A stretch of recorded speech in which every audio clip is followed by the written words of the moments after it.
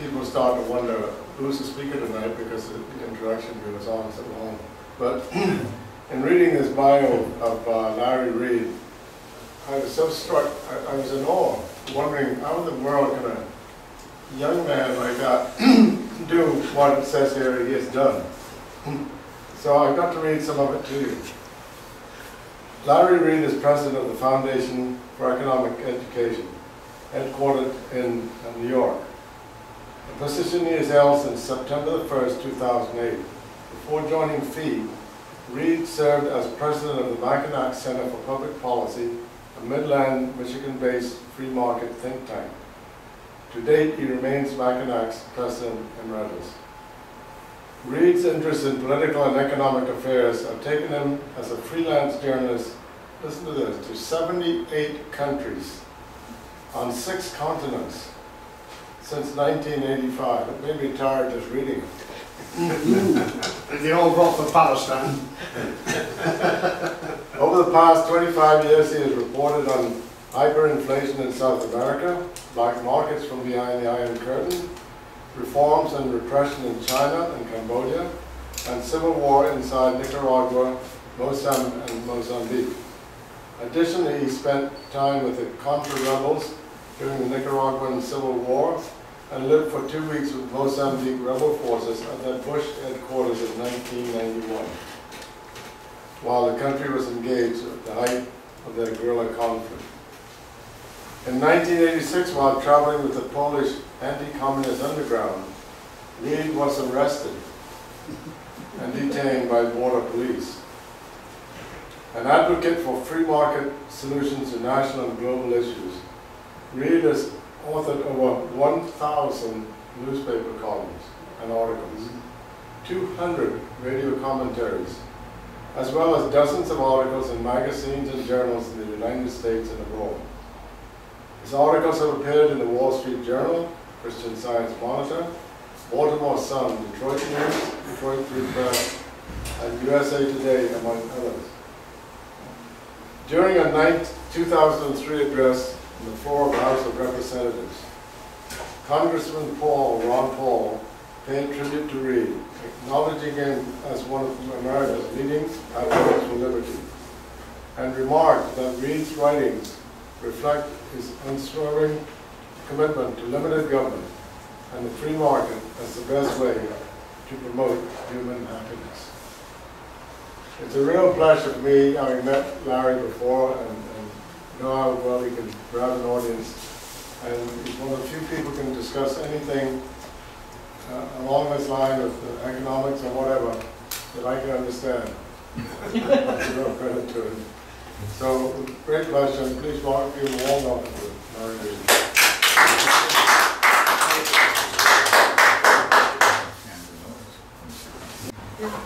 Thank you, Sydney. Thank you, everyone. It's a pleasure to be here. It always is to come here under the auspices of the Nassau Institute. I count Rick and Joanne as 2 of my very best friends in the Liberty Movement, and I'm so proud of what you've accomplished and the fact that in spite of all the odds and obstacles, you continue to persevere. In the long run, that's what produces results. So at FEE, which is incidentally pictured on the wall there, I'm not sure if all of you do that, but that is a picture of our ancestral headquarters. Leonard Reed, our founder, no relation, spelled his name R-E-A-D, bought that facility, that building and those grounds in 1946 for $40,000. And here all these many years later, 66 years later, we are on the verge of moving from those headquarters to Atlanta, Georgia. So we're going to miss that building, but as I explained to a number of you, John in particular a little bit ago, the economics of it, I think, spoke volumes about the need for a move. We will cut our costs in half and be more effective in Atlanta, Georgia. At the village of Irvington over the years, they've been kind to us in other ways, but when they came in and began to say, well, you can't use the 3rd floor of that building to put people up anymore because the staircases are too narrow, or the other buildings on the grounds don't meet fire code, then the handwriting was on the wall. It sort of made it plain that it was going to cost us more and more to stay in a place that was of less use to us. So we'll miss that, but there are exciting things happening at FEE, and many more to come with our new headquarters in Atlanta, Georgia. I want to tell you, this will relate to my talk tonight, that at FEE we've recently undergone a very substantial repositioning of ourselves in the movement, the liberty movement. For our first 20 years or more, FEE was either alone or virtually alone in advancing these ideas. So we were speaking to people of all ages and from everywhere. And that's difficult to market when you're talking to folks who might be anywhere from 10 years old to 90. And in recent years, we've recognized the fact that, in part because of FEE, there are many other groups now all over the world that are, in one way or another, advancing ideas of liberty. So we took a closer look and decided, well, what is our niche now? Can we narrow our focus to reach a particularly underserved audience? And so we've recently decided that our new targeted demographic, as they say in the trade, the focus of our attention is going to be on 16 to 24-year-olds. It doesn't mean that what we do won't be of interest to older people. In fact, I would guess you've already seen this, that at some of our events, older people come because they want to see what we're telling the kids. And they're finding it inspirational too. But we really think that that's where the future is, for not only the obvious reason, but because they tend to be the ones who will listen if you reach them early enough. But in the course of repositioning ourselves, we've had to ask, all right, well, how do we do that? How do we reach young people with these ideas of liberty? We don't think it's enough to make the statement that, well, you should be for liberty because it produces the greatest amount of stuff. You could make that case. History is clearly demonstrates that. But kids, being typically idealistic, you have to appeal to something a little higher than that. You may convince them that a free economy, that liberty, produces the most stuff, but have you really made a lasting convert?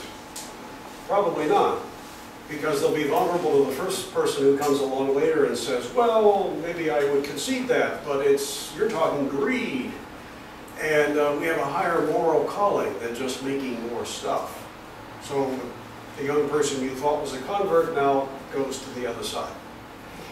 So we've thought long and hard about, well, what might be some of the strongest cases for liberty? And I want to share two of them with you tonight, and then elaborate on the second one for the balance of my talk. The first argument, I think one of the most powerful that we don't use enough within the liberty movement, is that liberty is the one system, if you will, that isn't a system at all, in the sense that it doesn't rely upon anybody's fanciful contrivance or contraption. It doesn't rest upon the imaginations of some central planner who will come up with some Rube Goldberg contraption for society, prescribing the course for other people's lives. Liberty is what happens when you leave people alone. When people respect the lives and the property and the contracts and the rights of others. If you look at the American Constitution, who's it aimed at? It's not a document that says, now here's how the people should live, here's what they ought to do. No, it's aimed at government. It essentially is a document that says, government, here's a whole bunch of things you can't do. It doesn't prescribe the details of life for everyone else. It's aimed at government, and it says, we're striving here for a free society, which means we have to chain government to a constitution, put limits on it, and tell the government, you cannot do this, you cannot do that. To me, the fact that liberty does not rest upon some central planner's dream actually speaks volumes on its behalf. It says basically that people under liberty are free to be themselves, to be who they are. You cannot be fully human unless you're free. Can you imagine what life would be like without liberty? I think it would be unthinkable. So that's one of the arguments I think that we should stress more these days, especially with young people. That liberty is right because It rests upon people being themselves, being who they are, not being the cogs in somebody else's machine, not being robots that someone else will pre-program. Second argument, and I don't necessarily mean that to suggest it's less important than the first. In fact, I could make a case it's more important, is this. Liberty is the only system that requires high standards of character. Think about it. It's the only one. You could be, pardon the expression, you could be a scumbag and fit into just about any other system in the world, because they don't ask much of you, except your money and your lives and your liberties. But liberty demands, if we're to have it, it demands that we be people of high character. What do I mean by that? I mean by character, now that's a term we use in a lot of ways, don't we? Sometimes we use it when we say somebody is a character. Other times we say somebody has character. I am referring to those positive traits that almost everybody would say, yeah, I agree, even if I don't live up to it all the time. That's a trait, or those are traits that I agree we'd all be better off if more people lived up to them. I mean things like honesty. I don't think you could have a free society if people are widely and regularly dishonest, if they don't keep their word, if contracts can't be counted upon, if people steal. Just can't, you could have any other kind of contrivance, socialism, statism of any variety, but you can't have liberty. It's the one system that requires widespread practice of the basic character virtue of honesty. But there are other virtues, other character traits that it requires of us too. Humility is one. And by humility, I don't mean self-deprecation in any way. I mean the wisdom to know how much that there's much that you don't know. You're probably all familiar with Leonard Read's famous essay, I Pencil. I know you are, John. You knew Leonard yourself. It goes back to 1958, so it's been around a long time. Lots of people around the world have read it. It remains one of our most popular essays, probably in its, I don't know, 20th edition in print, as well as online. The message of I Pencil is that nobody in the world, no one person knows how to make a pencil from scratch. Something as simple as a pencil, because to know how to make one would mean you would know how to be a miner, how to find the stuff that comes from the earth that forms the, we often call lead, but typically graphite, I guess. The metal that forms the ferrule, the rubber that the eraser is made from. You'd have to be a logger. You'd have to be just endless responsibilities and duties are performed by lots of different people who don't even know each other typically, but whose talents come together in the magic of the marketplace to produce something as simple and profound as a pencil. I've always read that and come away from it, having read it many times, thinking that, wow, if I had any temptation to think high of myself, I'm going to have second thoughts now, because I realize how little I know. There's a universe of information out there yet that I don't know. And as long as I'll live, there'll still be a universe of knowledge that I'll never know. Now, what does that say? What are the implications of that for our lives? Well, that means that each of us is going to have a pretty difficult time to begin with, planning every aspect of the next 10, 20, 50, 80 years of our lives. How much more difficult would it be if we set upon ourselves the task of planning the lives of several 100 million others? Preposterous, isn't it? Utterly preposterous. And yet you have, the world is full of people who in many cases have made a mess of their own lives, but nonetheless think they can plan everybody else's. They lack humility, and a simple implement as a pencil could teach them a lot. So humility is an important virtue in a free society. The absence of it gives rise to know-it-all, arrogant and condescending central planner types who think they can push you around because they know best. A society based and rooted in liberty is a society of humble people who make learning a lifelong job. Another trait is responsibility. What do irresponsible people look like, and how conducive is that to a society that's free? Irresponsible people make bad choices and then blame others for the consequences. I don't see how a free society is possible if that attitude is widely practiced. Liberty requires that we be responsible. We take responsibility for our actions. There are many other traits of character, and I don't mean to go into those tonight, it's another lecture, but I do want to tell you that in recalibrating fee to focus on younger people, we've determined that one of the best ways to get these points across to young people is through the use of stories. Not graphs, not equations, not dry definitions. You need a little bit of that, but what really resonates with people, young people in particular, are stories that dramatize your point. And I'm a great believer that few of us read enough biographies of great men and women who are exemplars of character and in the process, good citizens for liberty. So I want to share with you, in the remaining time I have, a couple of 3 stories about people who I think shine as examples of character, the kind of people that liberty requires.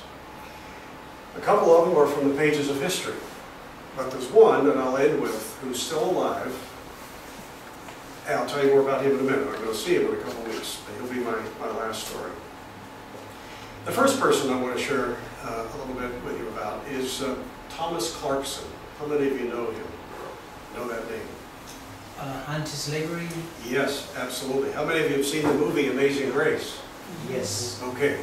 That movie focuses on William Wilberforce, Yes. who led the effort in Parliament against the slave trade and then later slavery itself in the late 18th and early 19th century. But another figure in the movie, who Wilberforce himself in real life said was indispensable to the cause, was Thomas Clarkson. And I'm drawn to his story in part because it's not as well known as Wilberforce's, and yet Wilberforce himself said we couldn't have done it without him. Young Thomas Clarkson in the 1780s was a student at Cambridge University. Who was I talking to who's been? Yeah, in your home in Cambridge? Mm-hmm. Okay, well, this is where Thomas Clarkson went to school. He was going to be an Anglican minister. But something happened on the high seas, a famous incident, that would change his life and ultimately change the conscience of the nation. It's called the Zong Affair, Z-O-N-G. The Zong was the name of a slave trading ship. And like so many of the others, it would leave British ports like Portsmouth and Bristol, sail along the coast of Africa, apprehending as many people as it could till they could pack the holds of the ship with hundreds of enslaved people, then take them across the Middle Passage, the Atlantic Ocean, to islands in the Caribbean. Well, the Zong had a particularly long voyage for a variety of reasons, and make many stops before they could round up enough people and put them in chains and into the ship, which meant that those who'd been on the vessel the longest were the most susceptible to disease and privation and abuse. They were in terrible health as the ship approached the Caribbean. And it was at that point when the captain of the Zong made a very cruel and cold calculation. He recognized that quite a few of the people on board were emaciated, terrible health, disease-ridden, wouldn't fetch very much at market. So he decided, I can make more money if I just get rid of them and put in for an insurance claim. So he gave the order to throw overboard 132 living souls. That was not uncommon in the centuries of the slave trade. But on this occasion, there were members of the crew who had a conscience and who spoke when the ship returned to Britain. And their story caught the attention of a man, an attorney named Granville Sharp, who was so outraged, he determined he was going to file a suit against the slave ship captain, charging murder, taking him to court on murder charges. In the end, the judge in the case simply dismissed it. And these are his own words. He said, throwing 132 people overboard in this case was just like throwing horses overboard. He said it was nothing more than a civil dispute between a slave ship captain and an insurance company. People of conscience in Britain were outraged.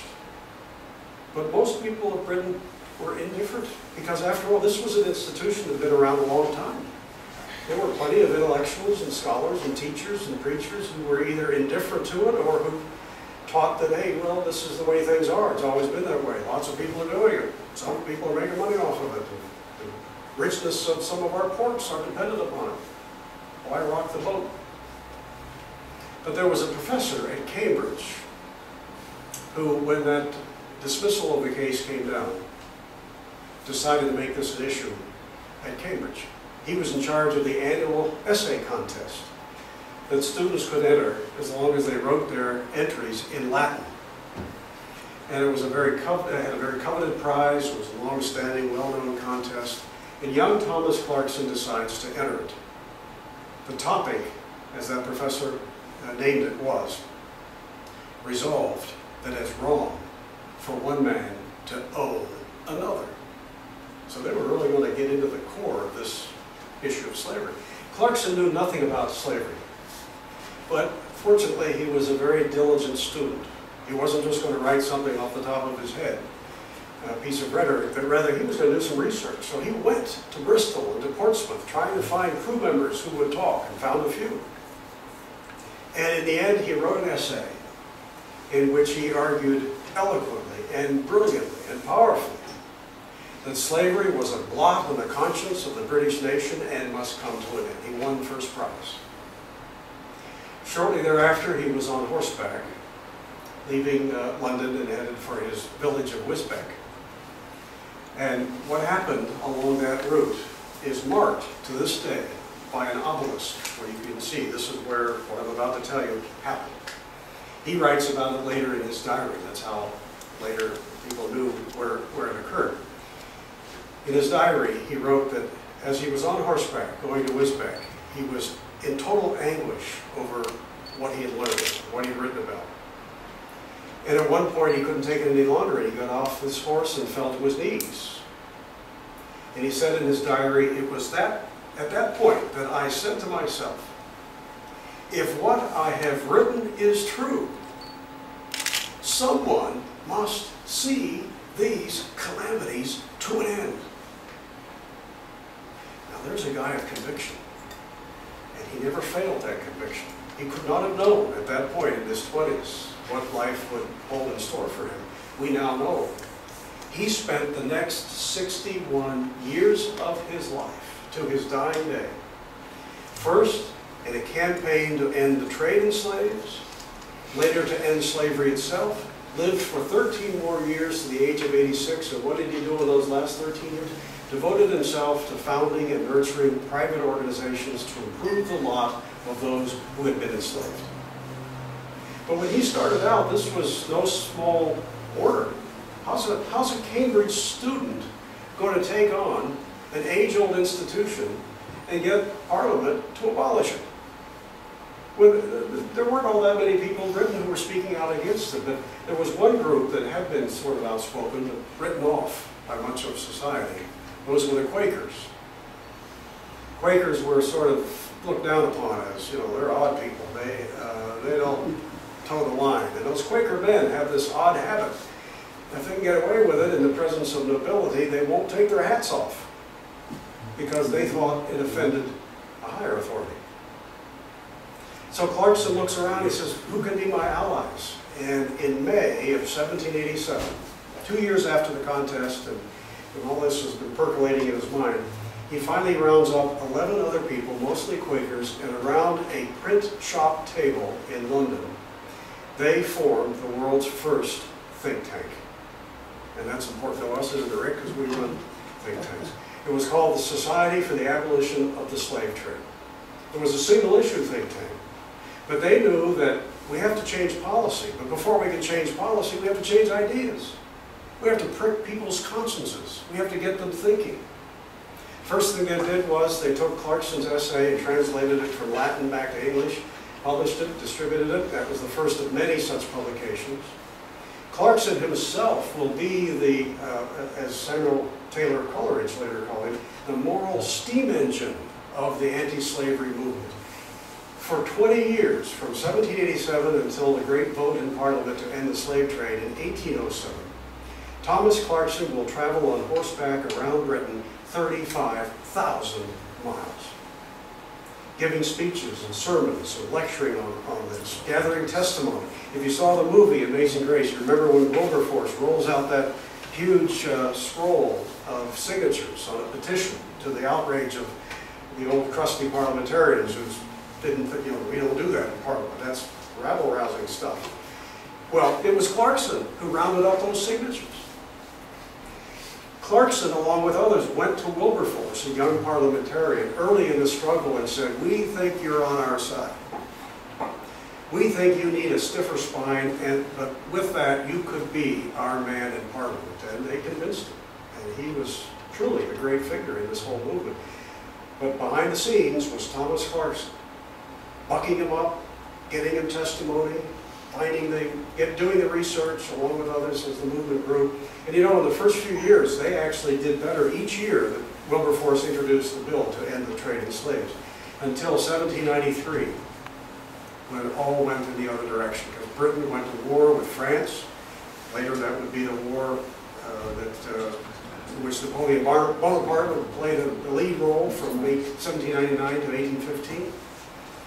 And at the start of the war, what do you have? You have the pro-slavery people in Parliament saying, those anti-slavery people like Wilberforce, they're traitors now. They want to hand this lucrative business over to the French. They're traitors. Clarkson and Wilberforce both are threatened on many occasions. Clarkson almost lost his life, beaten brutally on the docks of Bristol by slave ship crew members. But the important thing is, it didn't matter to them what the odds or the obstacles or the prospects for success were. They never gave up. I've always thought of this wonderful story as inspirational. It should be inspirational to all of us who are fighting for liberty, because they had tremendous obstacles in front of them. But they showed us that when you know something is right, don't you ever walk away from it. Work for it. Fight for it. You want to someday be able to, maybe on the eve of when you check out, you want to be able to look back and at least say, whether you succeeded or not, I at least was not part of the problem. I tried my best to be part of the solution. Well, these guys fought tooth and nail for the cause they knew to be right. They went to Josiah Wedgwood, the pottery entrepreneur, and said, you need to come up with an image for us that can become our, what we would call today, a logo, symbol of the movement to help inspire people.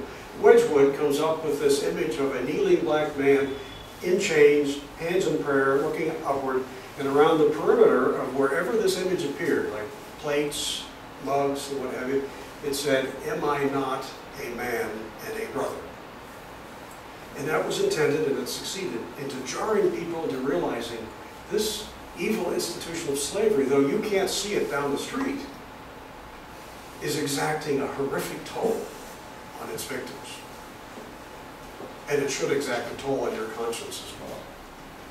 Finally, the great day came, and it's depicted so beautifully in that film, although the film doesn't tell you, it was 4 a.m. in the morning, in Parliament in February of 1807.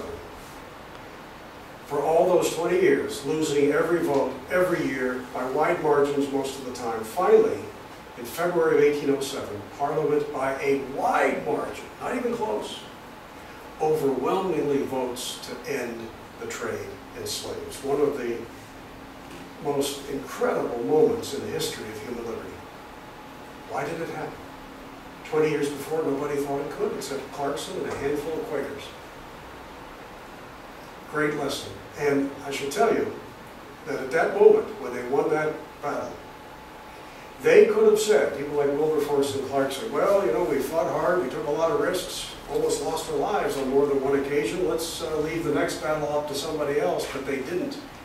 They knew that this was just a way station, that the big battle was yet to come, and that was to liberate those who had been enslaved. Guess how many more years that will take? 26. So they're at this 46 years, 20 years to end the trade in slaves, 26 more until 1833 to get Parliament to pass a bill. It took effect 1 year later to liberate all those within the reach of the British Empire who were slaves. In a great book by Adam Hochschild called Bury the Chains, which is a history of this movement, he talks about what happened on so many Caribbean islands the night before the law took effect. And many slaves went to the highest point on those islands to be there when the sun went up, because to them it was a new day in more ways than one. Thomas Clarkson is now well into his 70s, but he's 73. But he lives another 13 years, as I mentioned, devotes his life to helping improve the lot of those who've been enslaved. One of his biographers, Ellen Gibson Wilson, summed him up pretty well in this line. She said, Thomas Clarkson, 1760 to 1846, a man who gave his life to liberate those he never met from lands he never saw. What a hero for humanity. When he died in 1846, a man who not so many years before was ridiculed, attacked, threatened, written off as a weirdo. London saw one of the largest funerals it had seen in decades. And Hochschild reports in his book what many of the Quaker men at the funeral did, the sons and the grandsons of those who had enlisted early in the movement. They took off their hats. For them, this was a real hero. Thomas Clarkson. I know I spent a little more time on him than you might have expected, but I'll move on and mention a couple more. Am I all right in time? Okay. I'm okay. We're okay if you're okay. Yeah, I'm just getting fired up. How many of you have heard the name Fanny Crosby? Fanny Crosby? No, she wasn't.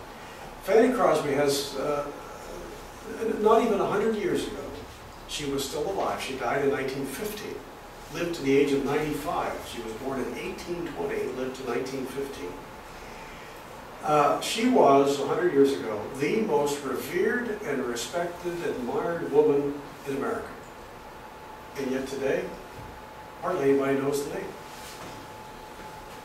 And maybe, what's that? Was a reporter? No. A number of things about her. One, she was noted for her incredible charitable work. In the 1870s, when there was a cholera epidemic in New York City, she and many thousands fled. She stayed behind and administered and nursed the sick, contracted cholera herself, but later recovered. Well, that's pretty notable. Other things about her, though. She was the first woman to address the United States Congress. And you'd think that would at least earn her a footnote in history books, right? And why would she be invited to do that? How many of you have met one American president? Okay, how many of you met two or more? Would you agree that if somebody met five, that would be pretty remarkable, right? How many of you have met one Bahamian prime minister? More than three.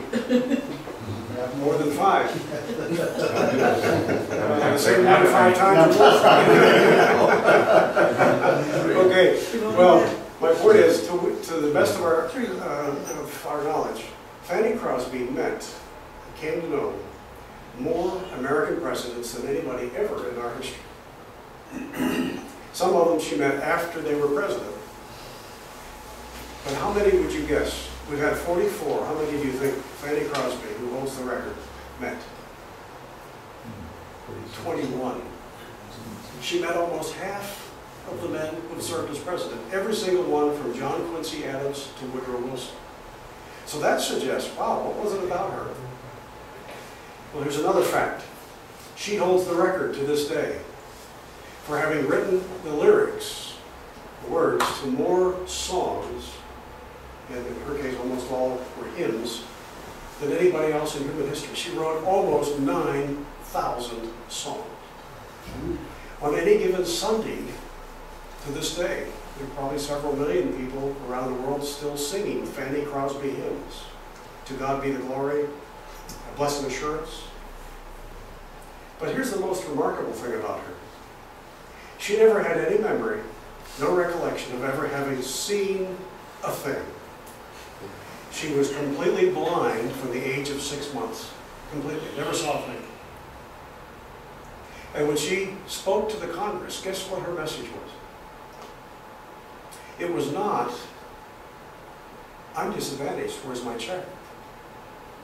Her message was, all of us are called to do everything in our power, regardless of our handicaps, to be the best examples we can be in a free society. Use whatever talents you have to their fullest. She was a woman of incredible and inspirational character. She just didn't take a handicap lying down. She was a steam engine. Lived to the age of 95. The third and final person that I want to tell you about tonight, and obviously this talk is adaptable too. Sometimes if I've given it to an audience, I say, well, I'll give you the talk under the same title, but different people. So I picked from a list. The third one is still living, and I will have the opportunity to see him again. He's become a good friend in just 2 weeks.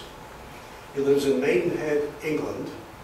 His name is Sir Nicholas Winton, W-I-N-T-O-N. I urge you to look him up, Google him, and you'll see a lot of great stuff. There's been an Emmy Award-winning documentary made about the story I'm about to tell you. This is a man of extraordinary character, and his story shows that character not only enriches lives, it can save lives. Here's Nicky Winton's story. In 1938, Nicky Winton was a stockbroker in London in his late 20s. That was a pivotal year. We now know it wasn't. Looking back, 1938 was the last full year of peace before the Second World War broke out. It was in March of that year that Hitler absorbed Austria. In the summer, he starts making noises about the Sudetenland, the border region between Germany and Czechoslovakia. There's a big conference in Munich in September of '38. And Prime Minister Neville Chamberlain returns from that conference, and on the tarmac in London, waving that piece of paper proclaiming what? Peace in our time. And the world pretty much did breathe a sigh of relief for the moment. People thought, maybe we've averted war. The French and the British have said to the Germans, you can have the Sudetenland, just don't go any further, don't take anything else, we'll have peace, but you can have that. And of course it's to this day known as a very ignominious moment of appeasement. It's in that atmosphere of people thinking, hey, for the moment things seem to be okay, that Nicky Winton is planning a Christmas vacation to Switzerland. But he's not one who was deluded by the Munich Agreement. He sensed trouble was coming. But before he left for Switzerland, he got a call from a good friend who worked at the British Embassy in Prague, telling him, Nicky, don't go to Switzerland, come here. There's something you must see. And he prevailed upon him, his friend did, and he went to Prague. And what his friend wanted him to see were refugee camps in and around Prague at the start of winter, freezing conditions, makeshift tents and housing for thousands of mostly Jewish families who had fled, in some cases, Germany, Poland, and in most cases, the Sudetenland that Hitler had just occupied. They're here in Prague, no place to go. No government in the world recognizes that they're in any danger and will let them leave that country and come to theirs. So Nicky's going through these camps, and what does he find? Mothers and fathers begging him, a perfect stranger, begging him, please, can you take our children? Get them out of harm's way. We can't get out, but can you take the children back with you to Britain? He could have said, oh, I feel for you. What can I do? I'm supposed to be on vacation. Wish I could help. See you later. But Nicky Winton is not that kind of person.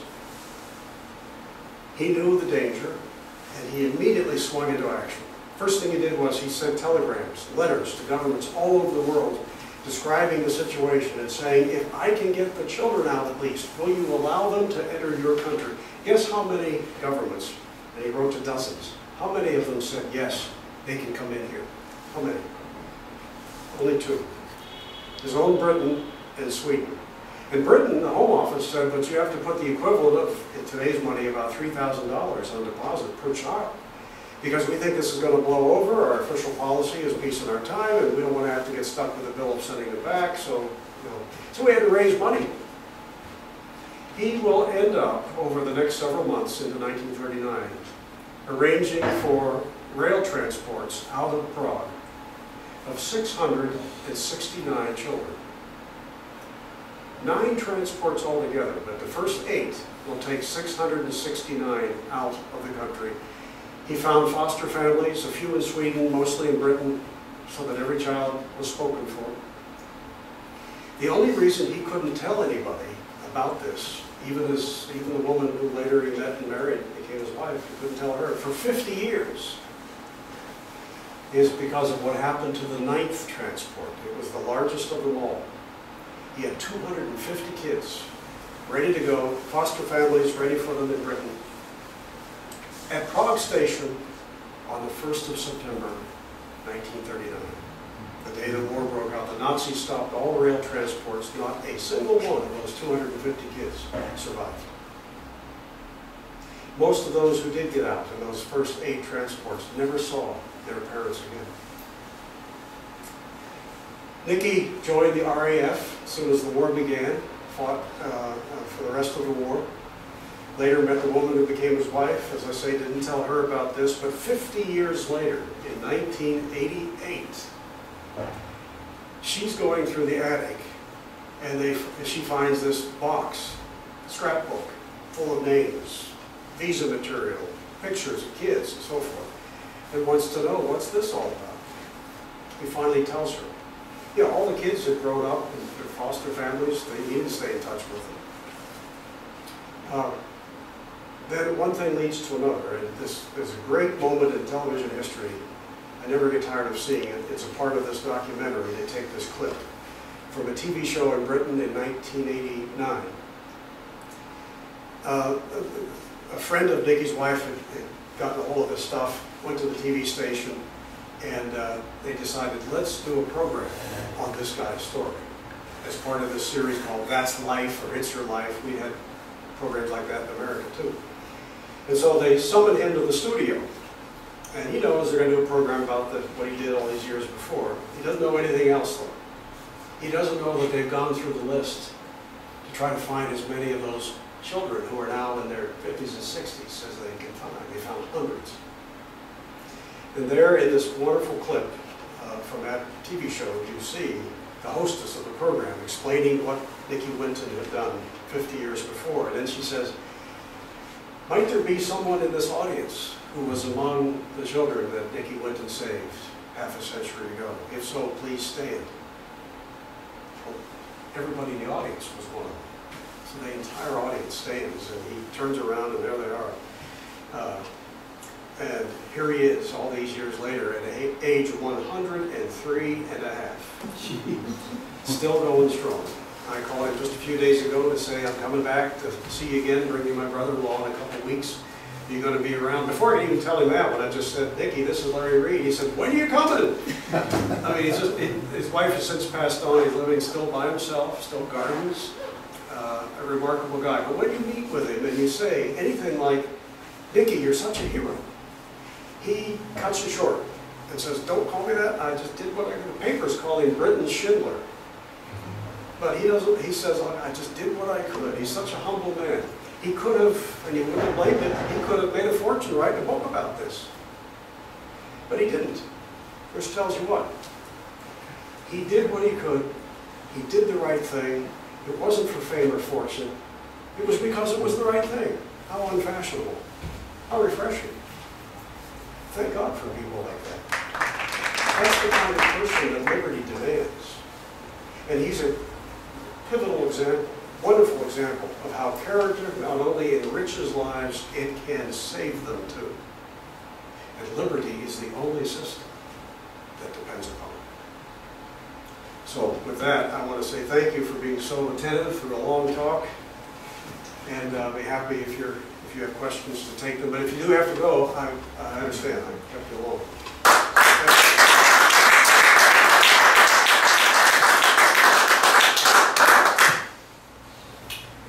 Any questions? There are interesting, it's a fantastic story, this speech, but we're used to that, I'm afraid, from you. And now you've refocused to the 16 to 24-year-old. How are you actually going to get them to come and listen in the first place? Are they not somewhat libertarian themselves, or are you going to try and dangle some carrots that come along and listen? Well, a very good question. Did you all hear the question? How are we going to get kids to come? I took over FEE in September of '08, and we immediately began to make changes in our seminars that I thought were improvements. And lo and behold, we have set records each year in the numbers at the summer seminars, and we get a great turnout in shorter events we do during the course of the year. So much so that last year we said, gee, we've doubled the number that we accept at the summer seminars, but we've quadrupled the number who want to come. So we're actually, getting them to come is not a problem. And next year we're going to go from 7 summer seminars to 10. But we're getting good numbers around the country at all-day Saturday events too. How many do you have in attendance when you say good numbers? How many come to these things? We limit them to about 100. Well, we've gone over in a couple cases to 100. But you get 100 on each one. Oh yeah, with a long waiting list. Absolutely. By the way, one Bahamian attended last summer. In Atlanta, He can tell the story. Oh, she's here. No. Oh, you know. Oh, how are you, Yes. Professor? Right. you were there? No, a student. A student of his. Oh, okay. Did she like it? Love Or it. it was a she, right? You said Yes, yes, Okay. Lavender Clear. Oh, wonderful. Okay. Well, here's another thing that we're doing to attract them. At the one-day programs, which become a feeder then to the summer, more intensive programs, we're organizing those around 3 sub-themes: liberty, character, and entrepreneurship. And we want the students, and there are adults who are coming to these too, but the focus is on students. We want them at the end of the day to understand not only what liberty is, what it's not. We want them to understand its connection to character. And then finally, we want them to leave feeling like, wow, if I choose to be an entrepreneur, I shouldn't hang my head in shame. I should be proud. It's a noble profession. It feeds people, it clothes people, and making a profit is a good thing. It means I've taken $100 worth of stuff and made it worth $150. Any flunky can take $100 worth of stuff and make it worth only $50. Anybody make a loss.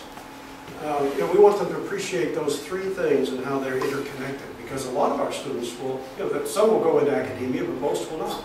They'll go into business in some way. We're calling this our Blinking Lights Initiative, or project. I don't know if you know that story. I'll just tell you all real quick where that name comes from. I spent time with the Polish Underground in 1986. I know I've told this here at Nassau before. And one of the, 2 of the people, one couple that I met, had run underground radio for Solidarity during the martial law period. This is before the big changes in '89. And in '86, with the communist regime still very much in power, I met with them not long after they'd been imprisoned but released. And I asked them a lot of questions about running an underground radio. And at one point I said, how did you know if people were listening?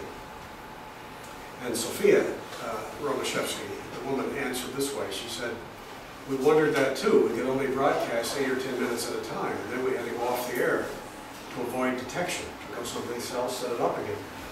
But we asked people one night, if you believe in liberty, the message of this station, blink your lights and call your friends whom you know to be of the same view and ask them to do the same. And she said, we then went to the window, and for hours, all of Warsaw was blinking. So we tell the students, this, you're part of the Blinking Lights Project, and your job when you leave this seminar, if you're so moved, is to be a blinking light for liberty, and be sure that you never, ever let your light go out. And we have lofty ambitions, but we're going to change the world. And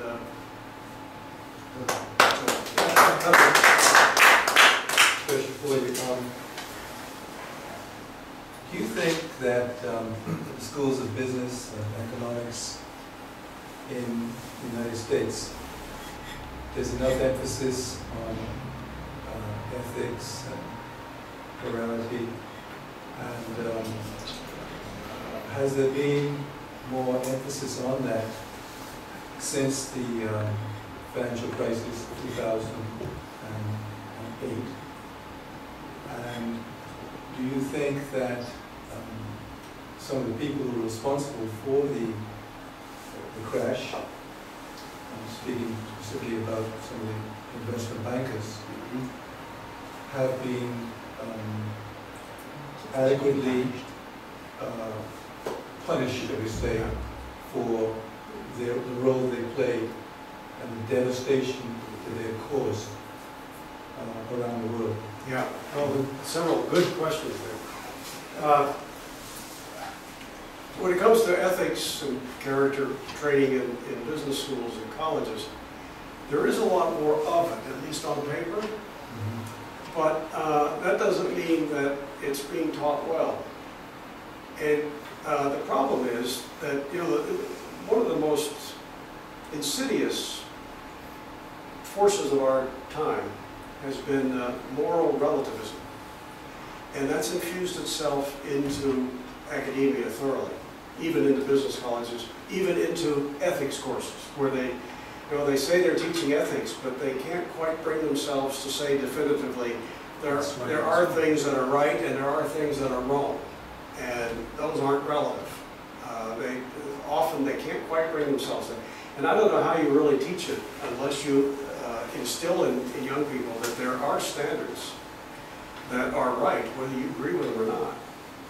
And maybe they need to do more in the way of inspiring stories of real people. If you try to teach ethics out of a textbook in a sterile way, avoiding any definitive pronouncements about what's right and what's wrong, I don't know that you've won very much. So I think the way it's taught can be greatly improved. Now, you asked also about some of the roots of the financial crisis being in the bad character of certain characters. Well, no question that that's the case. But they're not just in business. There are plenty of bad characters in government. And plenty of bad characters in government that created the environment in which those bad characters in business could do what they did. I think there's a serious erosion of character across the board in all professions. It's no better in government than it is in business. It's society-wide. We need a moral renovation from the ground up. But it's not going to come by any act of Congress. I mean, Congress should stop, jawboning banks to make loans that should never be made. The Federal Reserve should stop making funny money to create bubbles in the economy. And the bad characters in Washington who vote for that stuff need to change their ways.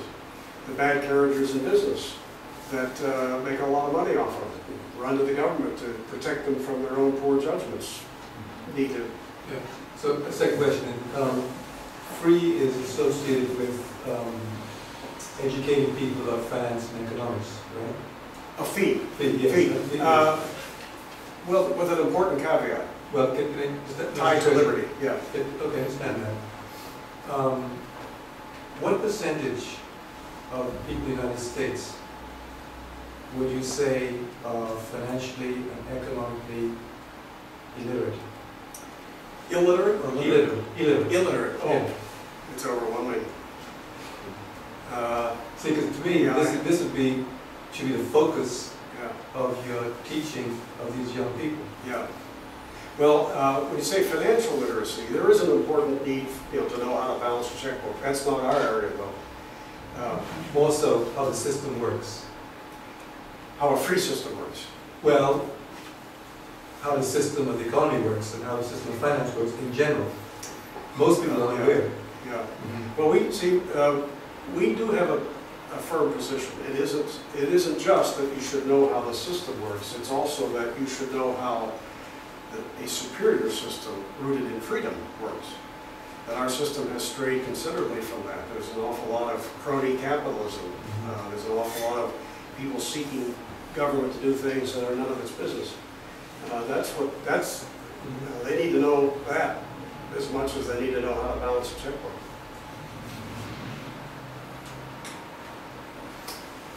Well, I thank you all. I appreciate it.